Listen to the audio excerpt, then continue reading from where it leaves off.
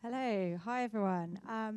Welcome to Cyber Lates, our quarterly networking event for our cyber community, hosted by Plexel and supported by Tech London Advocates. So for those of you who don't know me, I'm Diane Gilbert, Plexel's Innovation Ecosystem Lead for London and co-chair of the TLA Cyber Group. Plexel, as many of you will know, deliver a number of innovation programs in partnership with governments, such as NCSE for Startups and the Cyber Runway Accelerator. And we now have operations both here in our London Innovation Centre, but also in Cheltenham and Manchester. So it's really great to see you here today, and so many new faces as well. So welcome again to all of you.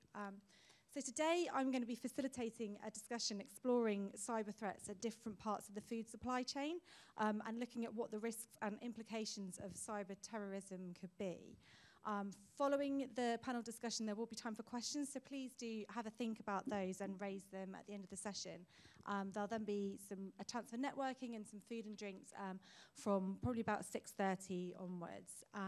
Do feel free to post photos or comments on social media using the hashtag CyberLates, and would be really pleased if you would tag Plexel using @PlexelCyber. The event is being filmed, so if anyone does have an issue with that, just please let one of the Plexel team know. But now I'd like to introduce our panelists. So I'd like to welcome Tim Lang, Emeritus Professor of Food Policy at the Centre for Food Policy, and also the author of Feeding Britain, Our Food Problems and How to Fix Them. So we're really honoured to have Tim with us, as he's one of the leading thinkers on the threats to the UK's food supply chain. So welcome, Tim. I'd also like to welcome Matthew Clark, Cyber Director at insurance firm Partners & to discuss the risk implications of cyber threats for food companies. And on screen, I'd like to welcome Toby Lewis, Head of Threat Analysis at cyber unicorn Darktrace, who's going to be talking to us about how the company is tackling cyber threats for their food clients. So welcome all. So Tim, I'd like to come to you first, just to give a bit of scene setting. So could you just talk to us about in what ways food security is already a concern, and just how fragile is our food supply chain? Small questions. Don't ask academics big questions like that, because you get 3 hours later I might just have cleared my throat. What are the threats? Well, if you talk to the government, the British government at the moment, they'd say there are no threats at all, it's fine. Look, we proved it. COVID, it showed everything went well. Here was a big disruption. No one died from famine on the streets. If you then go and talk to other voices, you'll get a very different analysis. Food poverty rocketed, food emergency reliance, box schemes, food banks doubled, disruption occurred, new opportunities for ransomware, the sorts of things you people work on, emerged, and so on. And to really answer your question, Britain is a rich country. It's declining, but it's still rich. Money attracts food. Food always follows where the money is. Money is made from food, but food also goes to where the money is. So as a rich country, Britain has great purchasing power. But it's not the only fish in the sea. The assumption of British food security thinking was set in the 1840s, which was Britain basically made a decision to go for cheaper food and to let its farming go. It was a big fight out between industrialists, financiers, and landowners.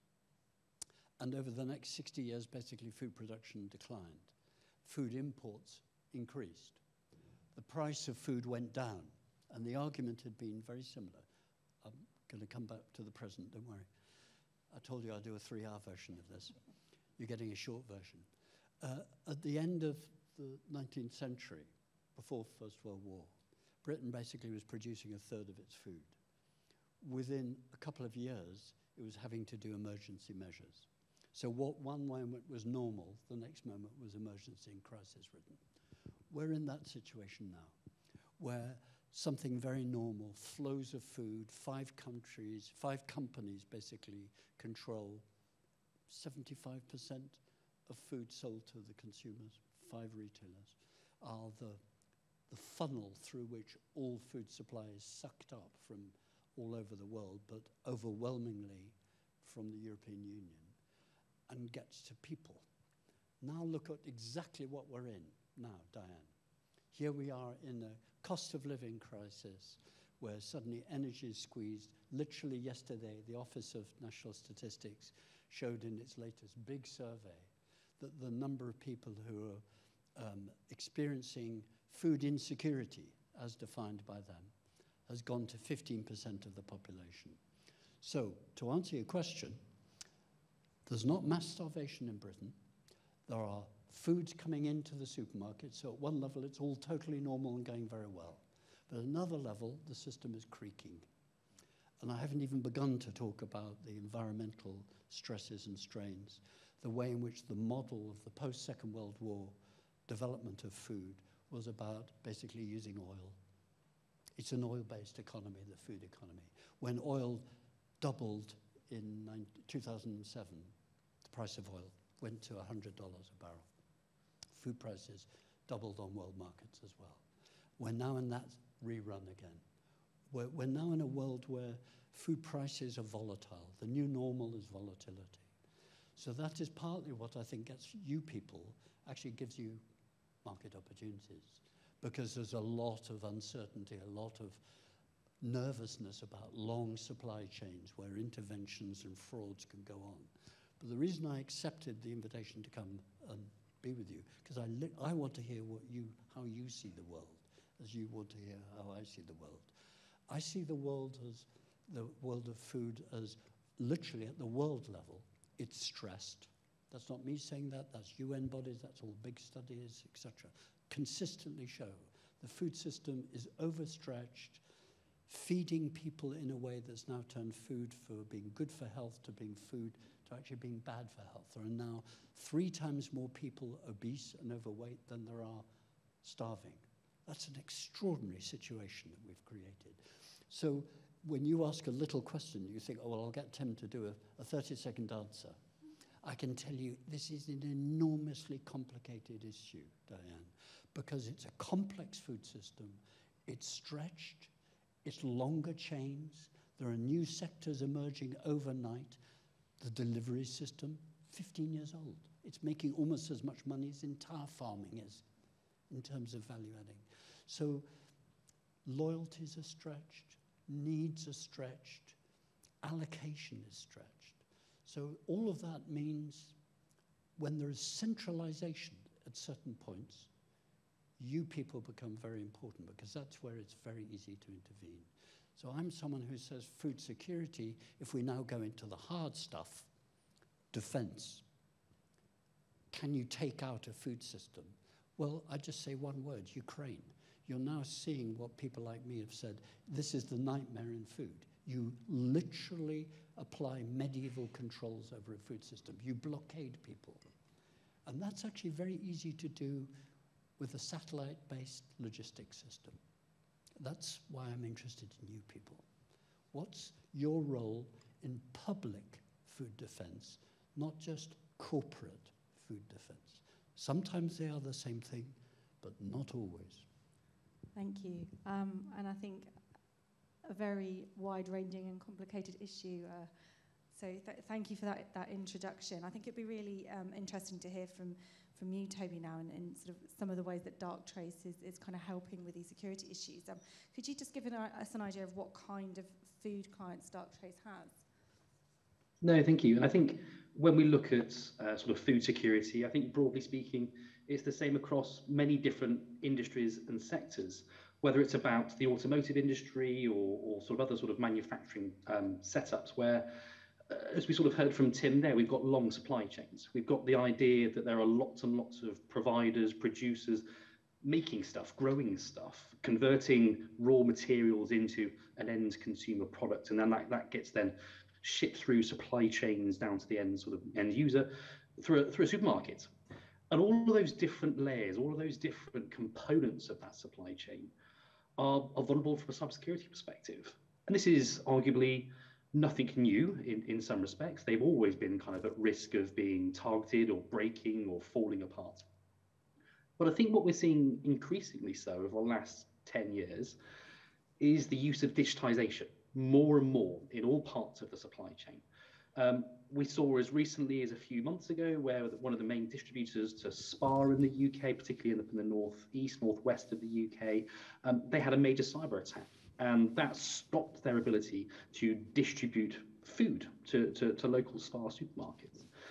We saw with the JPS meat manufacturer in the US, and again, that brought that all to a ground still as well.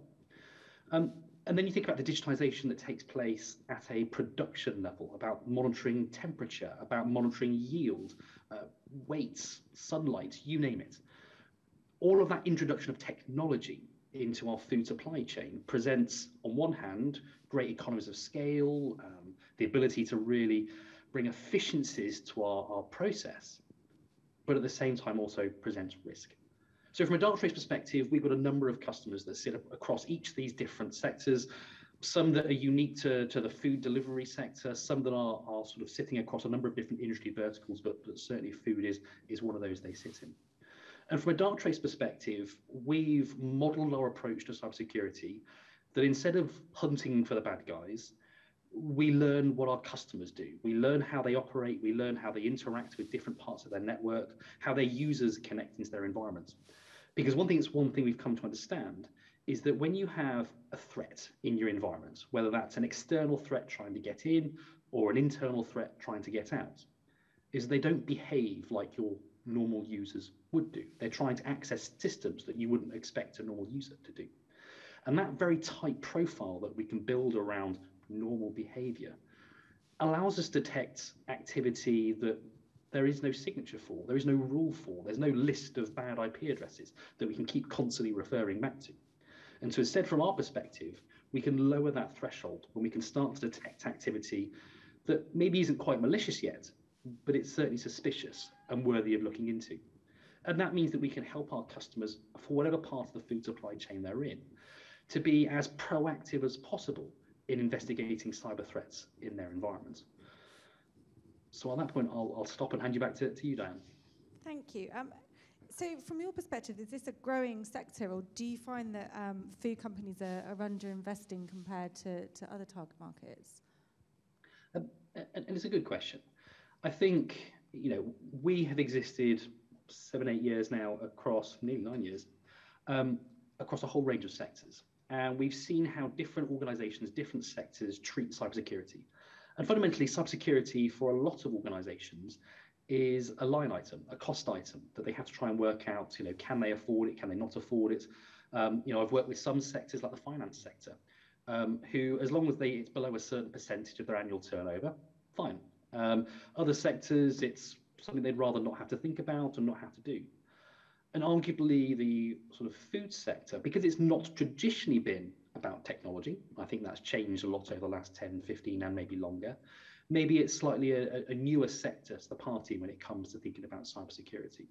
But certainly, as we've seen over the last sort of few years or so, every bit of that supply chain, because of that use of technology, becomes vulnerable to the impact of a cyber attack.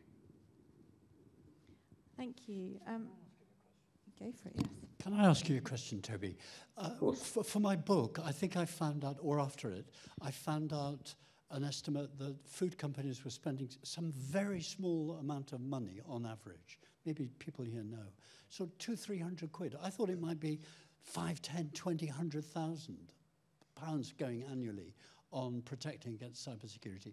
But it was terribly small. Am I wrong in that? You're both nodding.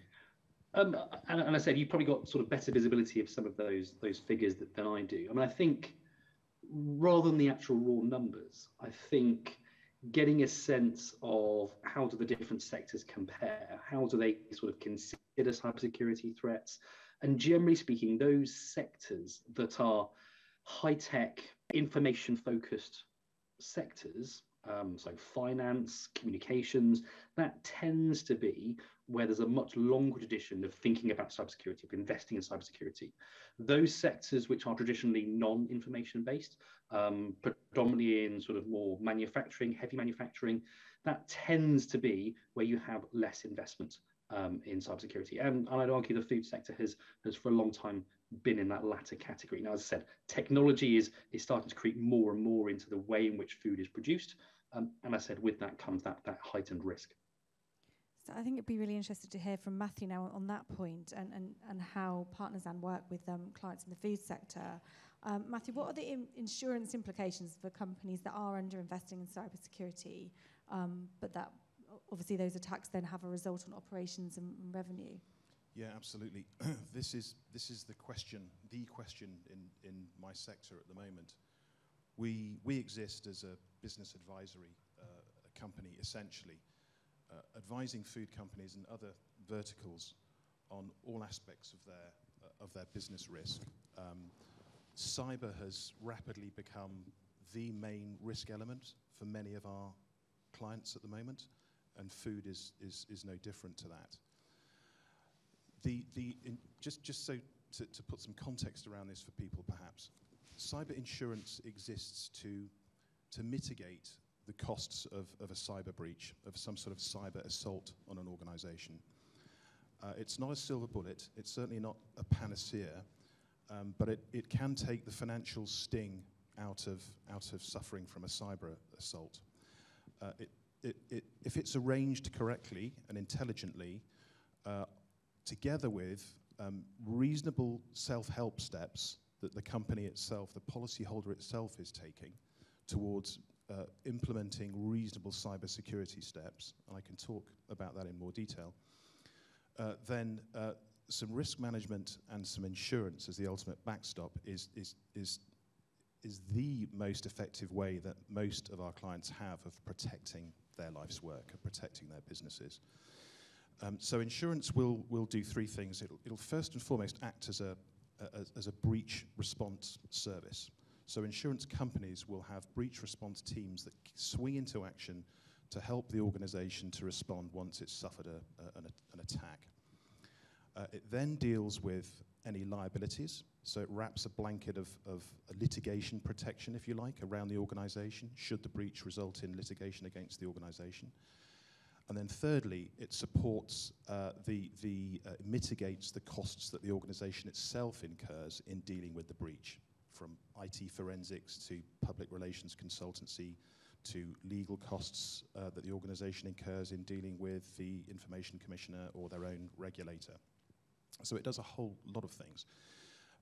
But insurance at the moment is quite tough to get. Insurers have come through a period over the last 3-4 years where they've suffered record losses, and no thanks to ransomware. Ransomware is where it's all at. That's driving the activity at the moment, particularly in the food space. And insurers have caught a bit of a cold in terms of their underwriting results.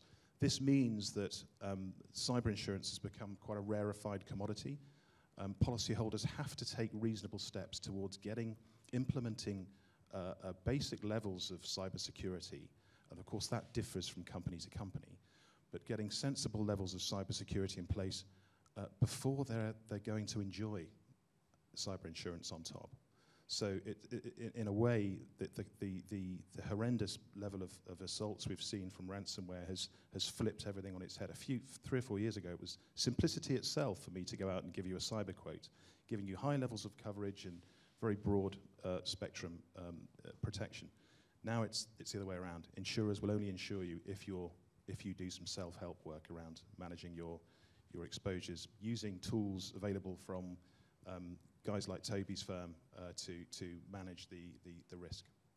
I was going to come on to that in terms of how you assess, how well a company has protected themselves.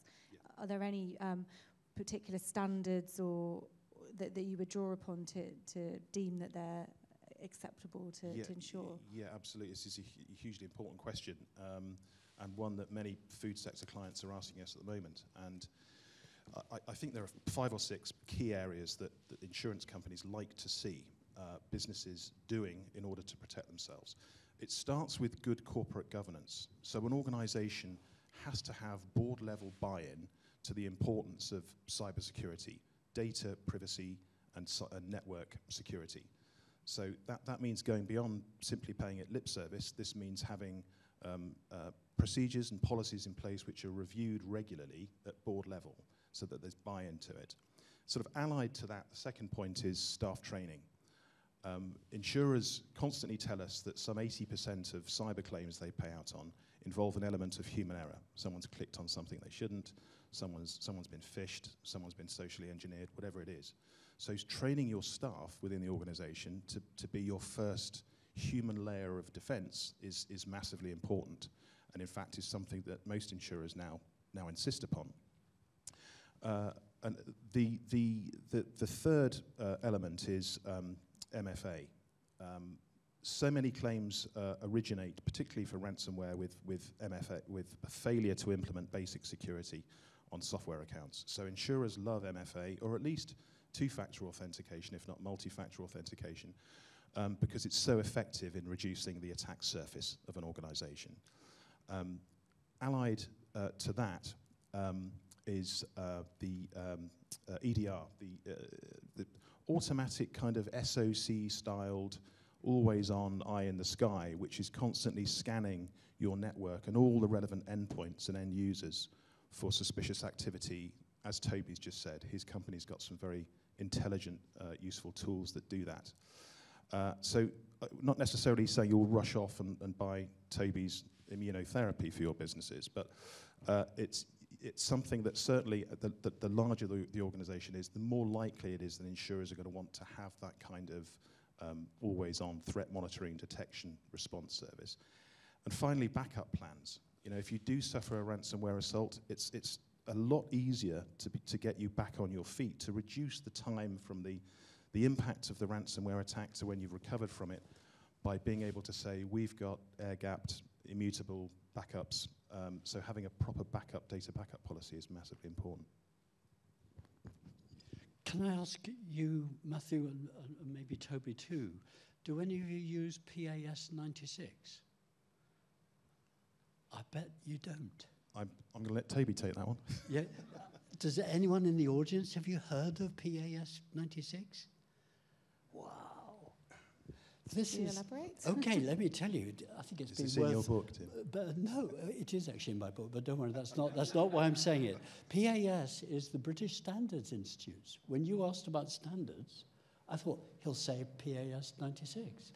It's called PAS. It's called Food Defence. It's literally written as a set. It's actually 8-point steps of what any company should do to protect its supply chains. And some of which is what you said, but it does more than that. It was written first in 2014, and it was then updated in 2017. And if you put food defence into the British government's websites, it takes you to PAS 96 and says, do this. And for me, that's not the answer. I just wondered whether any of you use that. Is that an industry-wide? I see lots of people going onto their phones and looking to see what is it. I assure you it exists. I literally was looking at it yesterday. Well, you raise a good point, because accreditations... That's what I thought you were going to get at. I thought, if it's accredited, by whom, to what standard? It doesn't tend to be a requirement of insurance, although it can sometimes be. Right. But Cyber Essentials or Cyber Essentials Plus, or some of the ICO standards, are often expected of certain organizations, given their size and what they're doing. So that's something that insurers would like to have in place. And of course, in obtaining those kinds of accreditations, you've often gone through some of the hoops I mentioned earlier, like staff training, for example. Yes. Yeah, well, if nothing else, I think it's been worth asking me. I've learned something. Go and have a look at PAS 96, because I think it's very interesting. But I think it's also very limited in terms of what Diane asked me. Toby, I'm sure you'd know this. You can look at an individual product supply chains, or a particular company, the total range of their products, and look at their supply chains. And that's not the same thing as national food security, which is what Diane was asking me about. Then you're into well beyond individual companies or products. You're talking about border controls. You're talking about, is anyone protecting us for lots, grand scale stuff. And you're also talking about moral questions about what's the point of land? Do you have land to just look after wildlife? or do you have land to look after wildlife and produce food to feed people? So if you're not going to use your land as a country to feed people, it means you're going to be using other people's land. So you're into the big macro politics, which we're seeing raised by Ukraine now. That's why Ukraine is so important, bringing people like me together with people like you, because suddenly 50 countries are fed by Ukraine. 50 countries are fed by Ukraine. And food prices have rocketed and are going wobbly. And suddenly an entire complicated set of networks, which Toby at Darktrace, you will monitor some little bits of that, but as a huge picture, what people like me use a phrase, the food system. This is why we use it, because it's not just companies, it's a whole web of interconnections that go not just internal in company or company to company, they go company right the way through different sectors. And that's what PAS 96 does not get. And I do write about that in my book. I criticize it, say, this is not the sum of what we need to be thinking about now. But I think you'd all find PAS 96 really interesting. And I bet you'd write it better, actually. Thank you for that, Tim. And I think I'd like to come back to some of those kind of wider points, sort of political points in a moment. But before that, sort of to go back to the products and how they can help, Toby, it would be interesting to hear from your perspective what the biggest threats specifically to food companies are and how you're kind of tailoring your underlying solutions or products to solve them. No, thank you. And it was really interesting to kind of hear some of the comments that Matthew had in terms from a sort of cyber insurance perspective. And I remember working with cyber insurance many, many years ago when it was really in its kind of immature sort of stages. And you're absolutely right. I think at one point, anybody could get cyber insurance and you could just ring up an insurance company and go, oh yeah, we'll offer you a premium. And for some organizations, that was how they dealt with the cyber problem. They just bought insurance and hoped it would be fine. And I think very much like with car insurance, you can't get car insurance unless you have an MOT. No, it's a very basic standard of the roadworthiness of your vehicle.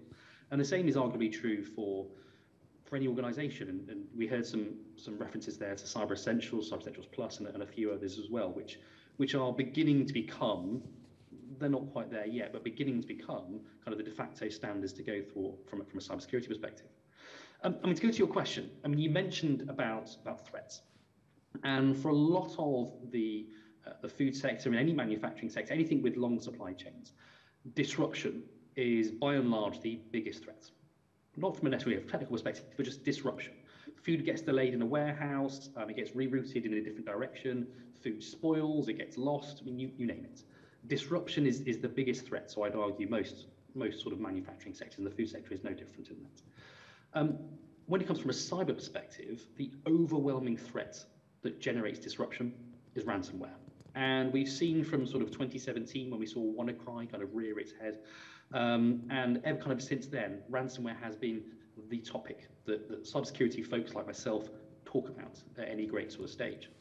And I think the challenge that many people face, many organizations face, is when they think about ransomware, they go back to 2017. They think about WannaCry. They think about this piece of ransomware that just somehow gets on a computer network and then spreads virally, completely automated, completely, uncontrollably spreads virally through a network. And whilst those threats still broadly exist, the vast majority of the high impact ransomware incidents that we see, and I made reference earlier to JBS, the meat processing in the US, there was a distributor in the northeast of England for Spa. In both those cases, there were ransomware incidents that took place. But these weren't ransomware incidents that were just spread virally on their network because they connected at the wrong time. At some point, there was a threat actor, a cyber criminal, who gained access to their environment. Either because they hadn't performed some due diligence around patching software, things that face the internet and not updating and not patching it, or the most common trait we come across is a stolen credential, a stolen password. Now, either they sent them an email to phish that, or they found it somewhere else, and then they gained access to the network. And then from there, they use those stolen credentials to move inside the network as if they were a legitimate user. And I think why that approach, that tradecraft is worrying, is that when I look across the cybersecurity sector, I've been doing cybersecurity now for nearly 20 years. And when I look across the sector, a lot of it is based on the idea about building up lists of bad IP addresses, bad domains. And if an attacker is coming into your network from one of these bad IP addresses, fine, you can block it. What if they're not coming from one of those lists of bad IP addresses? How do you know about it? And I think specifically then when we start to recognize that one of the big tradecrafts we see from ransomware groups is using stolen credentials. They are literally just using the username and password of your legitimate users. And so when you have a logon event, if you're a system administrator and somebody logs onto your network and they move laterally, they try and connect to a different part of your network estate, they're using the right username and password. So how do you know if they're the real person behind the keyboard? And we heard from Matthew talking about MFA, multi-factor authentication. Absolutely, it's a brilliant game changer when it comes to so many of these types of attacks. They can still be defeated in a sort of a very small Venn diagram overlap of cases. So I wouldn't want to say that it's a silver bullet and that's all you need. And that's why from a Darktrace perspective, we look at behavior. We look at understanding how users interact with devices, interact with services, when they log on, what sort of time of day, what sort of infrastructure they're using, where do they go once they're inside? Because if someone's stolen a username and password, the chances that they are able to mimic 100% of that person's identity they fundamentally just stolen, and yet still achieve some ransomware at the end of it, is, well, slim to none. So at some point, they're going to have to deviate from normal behavior. And from a Darktrace perspective, that's where we catch them. They've not downloaded malware to the environment. They've not come in from a bad IP address. They're just behaving differently. And that is, for us at Darktrace, enough to detect that sort of activity. And for the most common tradecraft we see, it's amazing at stopping ransomware. Can I just come in on some of that? Because that's really relevant stuff to the insurance world. Lloyd's of London, which is a big provider of cyber insurance, put out some figures recently that did a deep dive on all of their cyber claims statistics. And ransomware was, I think this was 2 years ago, was accounting then for about 20% of the total type of cyber claims that they were paying out for. But it was over 80% of the cost. So in terms of the financial severity of a ransomware attack, it's way ahead of any other types of cyber assault. And I think this whole ransomware as a service predilection that the dark web cyber criminals seem to have at the moment, you were just saying, Tim, that it's targeted attacks increasingly, and that's very true. You know, JBS was one such attack which Toby mentioned. There was another interesting one in Australia, the Lion Brewery Company, which I'm sure Australians would see as critical national infrastructure. And at one point, I understand that there was such a big producer that it looked like that there was a chance of beer production being shut down in Australia for several weeks, which must have absolutely terrified them. But the point is that these sorts of attacks are increasingly sophisticated, increasingly targeted, massively expensive, and leads to my point from the insurance standpoint. It's not so much about disruption, that's a given, it's more about reputational injury.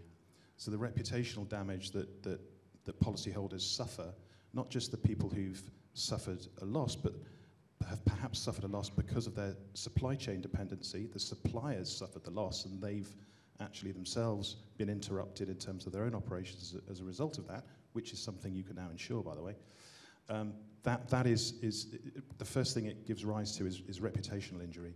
So insurers will wrap around the policy some additional benefits, things like access to the insurer's dedicated public relations company to help manage the communications with customers and third parties and the press if there's been a cyber attack, are hugely important because reputational damage is the one thing that's a common feature.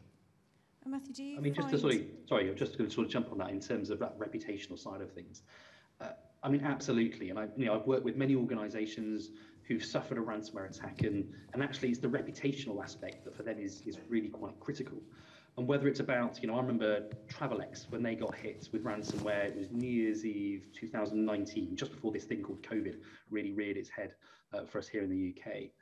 And their share price dropped 20-25% over the course of that first week of just having a ransomware issue itself. And then I've worked with other organizations, and in fact, I remember, was it recently, about a week ago, 2 weeks ago, one of the identity providers called Okta, they were hit, or they were they were compromised as a result of a supply chain issue, not ransom, but because of the way they handled the incident, they were slated in the press. They were sort of accused of not handling it properly, of not disclosing information properly. And so just by having an incident and how you manage it and how you talk about it can have a real reputational impact in terms of how others see you, whether they see you as trustworthy.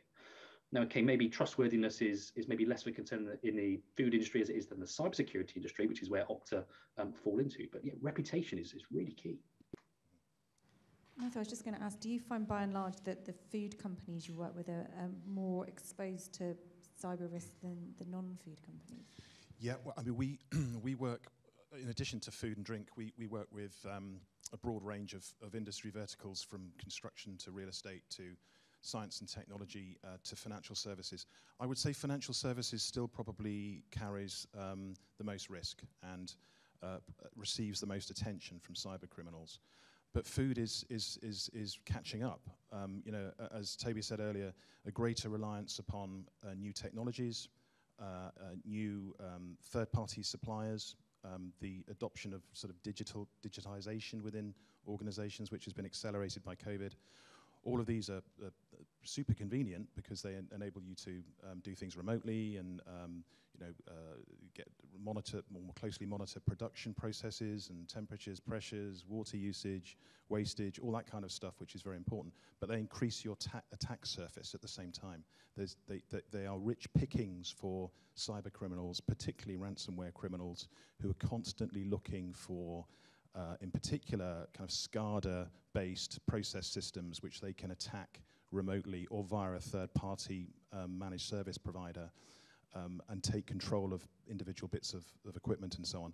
In fact, it leads to one important thing, which is, for in the insurance space, is a bit of a sort of elephant in the room, which is how long is it going to be before there's human bodily injury as a result of a cyber event in the food space, and how is that going to be handled?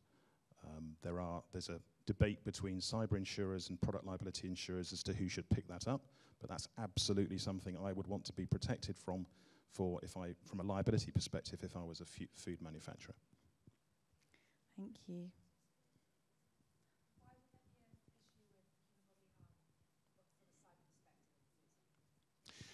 That's a great question, actually. There's been a debate for the last couple of years in insurance over the extent of cyber coverage in traditional insurance policies. So things like product liability policies have been in place for a long time for food producers, food manufacturers, and they are designed to provide protection from liability, from litigation, if somebody is ill or injured from the consumption of the product that's being produced. Okay, so we've tended to think of that traditionally in terms of contamination of some sort during the manufacturing process or in the supply chain that's not picked up before at the final stage when the product gets shipped. And that's why we have traditionally always looked at selling product liability along with something called recall insurance and contamination insurance, which provides that protection for that client. Now, that's always been based upon the negligence of the policyholder in the manufacture of that product. So if there's a cyber event, is that still going to kick in and pay for them? So there's been a big debate as to whether or not a product liability insurer, who's become accustomed for decades insuring negligent contamination of products, suddenly has to now think of cyber risk, someone hacking your poultry processing facility and taking control of data and manipulating quality reports and all of that so that you're pumping out off-spec food, essentially. Now, the cyber insurance market has matured rapidly in recent years, so there are some cyber insurers who will pick up that bodily injury risk now for certain types of industry. But for things like food, those cyber insurers are still looking at the product liability insurer to say, you pick that up. And they have been encouraged by Lloyd's of London, in particular in recent years, to issue what are called silent cyber riders on their policies, which make it clear that they're not looking to pick up cyber-related losses. So it creates this conundrum for policyholders, which policy is going to pick this up, which is why getting advice from from an independent expert insurance broker is forgive the plug, is a good way to go. So we can make sure that you've got the right protection in place. Well, you would it almost doesn't matter who's liable in the end. As soon as you face that legal allegation, you've got to legally defend yourself from it. So you've got legal defense costs, you've got compensation awards being thrown at you, you've got hysterical legal costs from the other side that are being levied. You want a policy that's going to pick up all of that and defend you right up until the point where there's a finding at court. Yeah. Well, I think this is why insurance can be so powerful, because otherwise you think of the organization having to self-fund that kind of event. If you're a massive multinational, that's probably okay.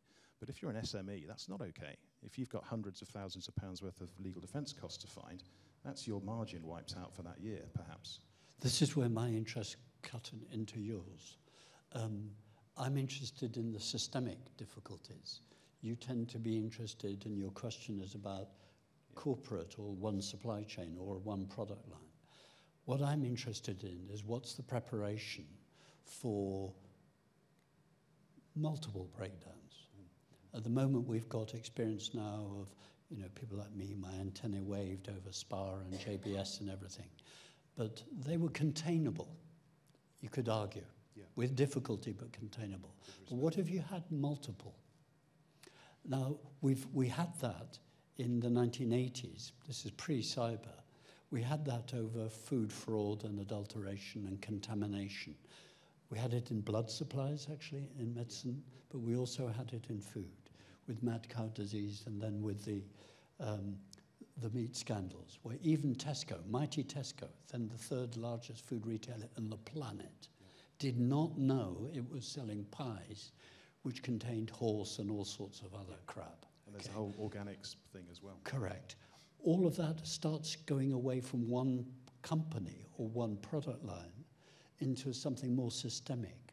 And that's why people like me are interested in the role of the state, because this goes beyond. I'm sufficiently old, who went through the mad cow problems and the food poisoning scandals of the late 1970s and 1980s, and it hit the fan in the early 1990s when big company after big company said, we can't contain this, we need new laws, new systems. Now, I'm saying, what I'm interested with this audience, Diane, and people like Toby and Matthew, is, are you thinking ahead of that? You're seeing the difficulty for Lloyd's, but what if you look at a national level, or what if you look at a European level? And that's where I get a bit nervous, because I think Britain's done some very extraordinary things. It's now no longer talking to other countries. And that, I think, for food is very, very risky indeed, particularly when, as I say again, depends which government figures you use, but we're either importing 46% of our food or 30 to 40% of our food, or if you do ecological accounting, we're actually importing 70% of our food because we're using other people's land to grow inputs into food. So the degree of risk, Toby and you, Matthew, you're rightly using risk assessment stuff.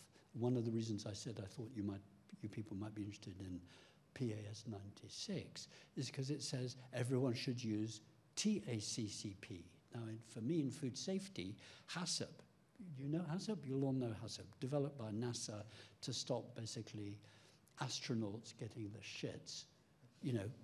That's what it became. Literally, you don't want to send people to the moon and go round or go and live on a planet Zog and get diarrhea. It's not good in an astronaut suit. So immense, the RAND Corporation, no less, was put onto the case for NASA, came up with this approach. We'll investigate where the weakest links are. It's kind of what you talk this. And PAS, the BSI says, and others say, well, what we have to do is develop a TAC, a threat assessment critical control point. And that's basically what you are doing and you're talking. But that is not systemic threat critical control point. And that's what I'm interested in. And which bits of the state do you deal with? Is there bits of the UN that you deal with? Because they're interested in this. Let me tell you, the World Bank is interested in this.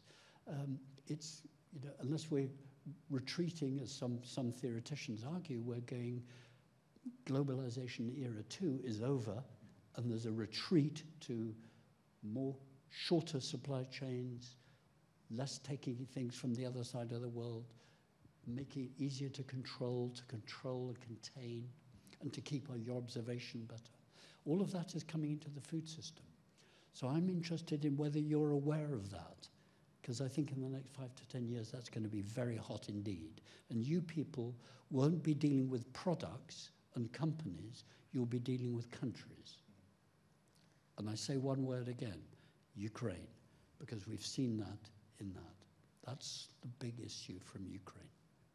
Thank you, Tim. And so we will go to the audience for questions very shortly, but this kind of ties back nicely to the more overarching question that I touched on earlier. So given all that sort of relatively bleak outlook, like what do we need to do from... What, in your opinion, do we need to do from a policy and ecosystem and innovation point of view to protect our food chain from cyber threats? Well, I think from my point of view first, you know, the government, there's a lag, but it's catching up. The GDPR-related law, which I'm sure you've all heard of, is now enshrined in our current data protection legislation. President Biden signed the Critical Infrastructure Act just recently, I think, which has extended the burden of cybersecurity and in relation to how businesses and organizations respond to having a cyber event. It's broadened that to encompass food and agriculture. So there are now increasing regulatory burdens and impositions on businesses. There's similar legislation in the UK being considered in relation to managed service providers, upon whom hundreds or thousands of companies may rely. So anything where there's a critical potential point of failure is going to come under scrutiny from central government, and that's a good thing. I hope they extend that to demanding mandatory insurance, which would be great. But crucially, a lot of the work that we do as risk advisors and insurance professionals is to educate clients and inform clients of the risk, cyber risk, how it impacts their sector, how it impacts their business. There are more tools from people like Darktrace that enable us to do that, and then helping them to manage it before you even talk about insurance. Manage and reduce your risk before you and then insure the residual risk. So it's an education process that's still in play. It's going to take a bit longer before it's ubiquitous and has broader appeal, but we're determined to make sure that our clients are informed and understand the risks. Toby, Tim, do you have a view? Yeah, I do. Do you want to come in, Toby? And I think from my perspective, you know, you can almost look at this in a few different ways. You know, if you're looking at those much more strategic, national level type concerns, and then you've got to start thinking about where does the government come in on this? And I think you've got the National Cybersecurity Centre, which I can speak to a degree because that's where I spent a lot of my early career within GCHQ and NCSC, building and understanding how to do incident management of large national incidents. But then you've also got the role of DEFRA in all of this, and again, they're increasingly making, you know, there's a cyber team at DEFRA that's worth sort of recognising, considering the fact that food itself is a determined critical piece of national infrastructure when it comes to how we defend it. And I think from those organisations, you've got a combination of, from a cybersecurity perspective, activities that can be done at a national level in terms of things like the NCSC's Active Cyber Defence Programme, for example, in terms of providing a strategic defences from when it comes to cybersecurity. And then the aspects that are much more specific to the food sector, and that where we come down to DEFRA. Now, I'm sure Tim will tell me that the DEFRA aren't doing a good job there. That's not my area of expertise, so I can't comment on it. But certainly at a cyber level, and if we're looking at those much more national level type things, I think the work the NCSC has done since it was founded, again, I'm somewhat biased, is pretty good. Yeah, I agree with that, actually. I think one thing that we haven't been talked about, and certainly follows from my sort of analysis, is we need not just the below-the-radar work that we're talking about. The Joint Intelligence Committee, I hope, is doing work on this. The National Cybersecurity Centre. I argued in my book, Toby, that much more attention to this needs to be given by the National Infrastructure Commission, which is the one bit of the British state which is charged with a 50-year horizon, and there isn't much. And let me tell you, the ecosystems risks, we've been talking about risk to food, whoa, the ecosystems risks are immense. And they outweigh what individual terrorists can do. They don't outweigh what the Russians could do, or the Chinese could do, or Indians could do if they declared war on us or whatever. But we have to have some democratic accountability. You know, you two were rightly talking about what can companies do and how can they develop internal cultures and training and skills. Tick, tick, tick, I agree. But we've got to do that at a national level, actually. There's no thinking about this across House of Commons select committees. Let me just tell you that. There's none. The Intelligence Committee, I hope, is doing it, but we're not privy. It doesn't publish its records, so we don't know. And ultimately, I don't know whether you would agree, you probably don't, but ultimately I think this has to be taken to the public. The public have to be brought on board to not colluding in their own downfall. So I would want more democratic accountability, more open discussion of this, more awareness of the risks, more awareness of how, I think data protection and handing over passwords and all the multiple password systems that you were rightly saying, Matthew, come in, are very good, but they don't get that state role. This is where the role of the state becomes very important. It creates level playing fields, it creates frameworks, it creates learning opportunities across sectors, and I don't see that yet, Diane, and that's what I would like to see more of. Why? I'm a public health man, actually, I should have said that. The point of the food system is to feed people, actually, and to provide long-term health and public good. And we're now very clear in science of what we want from the food system. We want it to be good for the environment, to protect the environment, not destroy it. And actually the food system, you probably don't realize this, is the biggest causer of environmental damage on the planet. It's the biggest user of water, the biggest destroyer of biodiversity, it's the biggest destroyer of land use. This is bad news. I'm sorry, I do agree.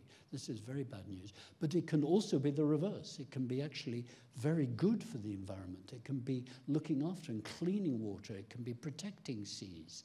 And we're not doing that at the moment. And that, I spent 4 years policy lead on a huge international commission called the Eat Lancet Commission, trying to say, is it possible to feed 9 billion people healthily without destroying the environment by 2050?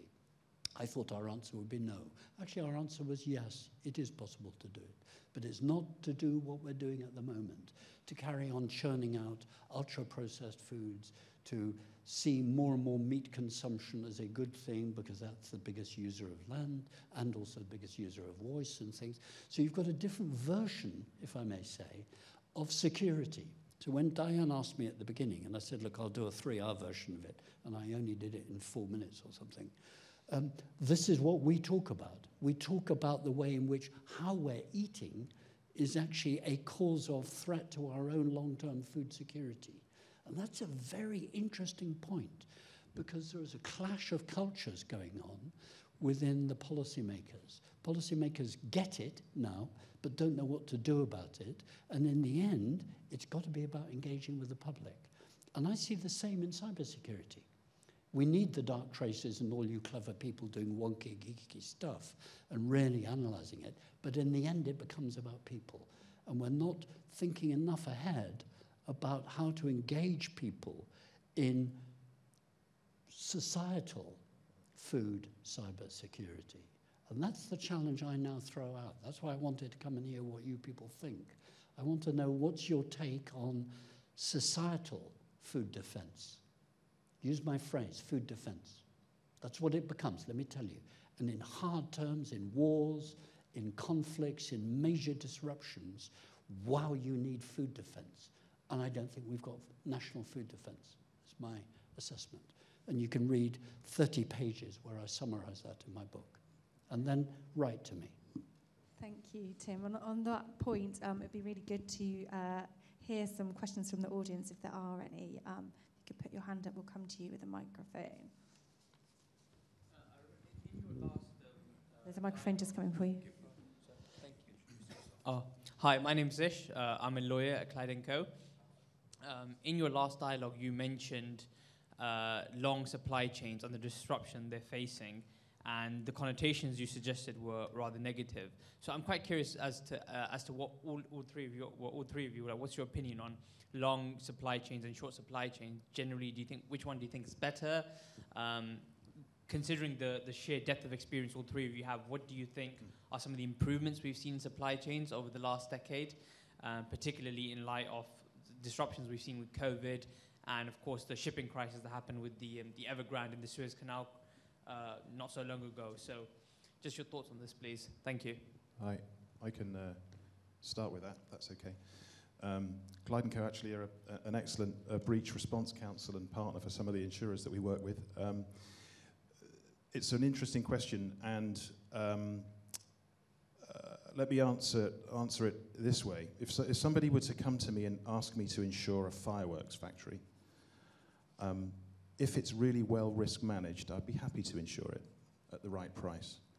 So let's layer that over your question. If it's a long and complex supply chain as opposed to a short and simple one, I would much rather insure the consequences of a problem with a long and complex supply chain that's really, really well risk managed and understood, as opposed to a short supply chain that hasn't had any risk management thinking applied to it.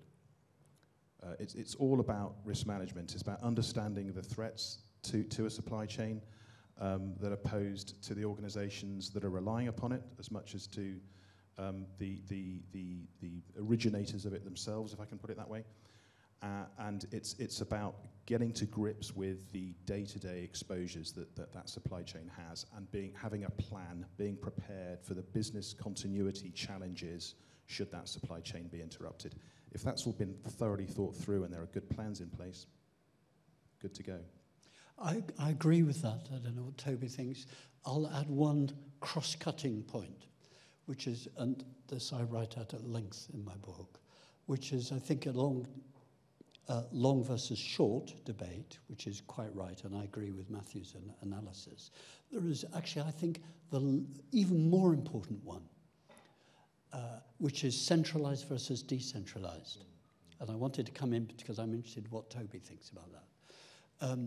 I think there is a case in socially responsible food defense to argue for more decentralization and less centralization, because centralization is easier to disrupt than decentralized. And I'll freely admit it, Diane, I haven't thought it through, but I've talked with a heck of a lot of people who are beginning to think that's the case.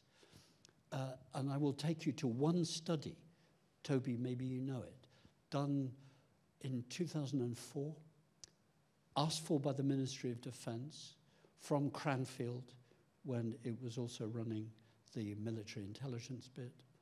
And I talked with them about this. And it basically said, look, if terrorists come in and attack, didn't say Tesco or Sainsbury's or whoever, you know, the big retailers each have 14, 15 regional distribution centres, RDCs. Okay, if 2 of them are taken out, it doesn't matter, there are others, they can adapt. And actually that's the right logic, but it's then not followed through when it comes to the centralisation of corporate cybersecurity. And it seems to me that's, I want to know why. You're looking like you're thinking. Toby, what do you think? You can give us the NSC. And I think, I mean, and supply chain security is an interesting challenge in its own right. I don't think it's necessarily uniquely tied to cybersecurity. Cybersecurity is just one risks that are that can affect supply chains. Certainly, when we work with organisations, there is a combination of, I suppose, understanding the where are the choke points, where are the delicate parts of that supply chain, where could they fall over, where could they break, where could one organisation become compromised, and suddenly you lose that flow of whatever product it is. And so in a lot of cases, the approach when it comes to supply chains, long, short, in the middle, it's about diversity of supply chain. It's about resiliency of supply chain. So, if you have got lots and lots of different suppliers, if one of those suddenly disappears from your network, are you able to just switch to a second one, for example, and maybe get some sort of services from them? I mean, in terms of Tim's points around centralization and decentralization, I think you're right to a greater or lesser extent, in that by putting all of your literal eggs into one basket, if that basket breaks, you then got nothing. You then got no other sort of distribution at all. And for SMEs, that's really hard to do, because how do you decentralize when you only got one depot anywhere? So there are challenges to that depending on the size of the organization. But certainly, I think when we talk about supply chain security, one of the big things in there is just about diversity of supply chain, so that if one area breaks, you've got something to fall over to. Thank you. And I have realised we've gone over time quite significantly, so testament to how interesting the conversation is. But I think if we take one more quick question. Sorry.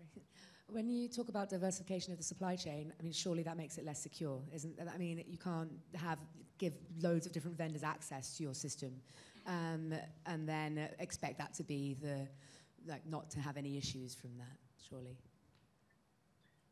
And I suppose when we're talking about suppliers and we're talking about connectivity, what does that actually mean in practice? If we're talking about, yes, they are directly connected into your computer network and they can access your email system, then yes, I completely agree with you. We start talking there about third-party access to systems. How do you govern those? How do you protect those? And there are technical means for understanding that. And from a Darktrace perspective, we can, whether it's users or third-party users, it doesn't make a difference. We can still profile and understand them. I think when we talk about supply chain diversity, I think of it not exclusively in a cyberspace context, but in terms of, if you need a supply of cheese, I'm going to pick the food analogy for a little bit, making sure that if one supplier runs out of cheese, you can go and buy it from somebody else. I mean, we're talking at a much more general level when it comes to diversification, rather than at a pure network cybersecurity perspective. Thank you. Thank you. And there will be an opportunity to continue the conversation in Plexel Park with the promised food and drinks that are now waiting for you. But ahead of that, I'd just like to say thank you so much to our panellists for a really thoughtful and insightful conversation. And I guess actually I'd just like to ask one more quick question. Very succinct answer, please, Tim. Is there any signs of optimism, any reason that you can share that we can be optimistic? Yeah, I'm very optimistic about food security, because I think we're having discussions like this. And we're having massive international discussions about food security.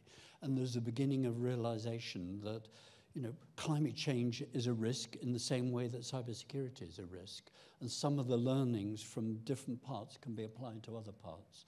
But what there isn't adequately, I have to be sober, I'm sorry, Diane, is the coordination of it. That's the failure. And usually that is where things go wrong. Lack of coordination, lack of coherence enables randomness to occur. Thank you. But I'm an optimistic person by nature, so you can ignore everything I've said. That was because I was a breech baby. In other words, I came out backwards. So I always say to my students, I'm an optimist despite the evidence. Well, thank you, Toby. Thank you, Matthew. And thank you, Tim. And let's go and carry on the conversation. Thank you, Toby.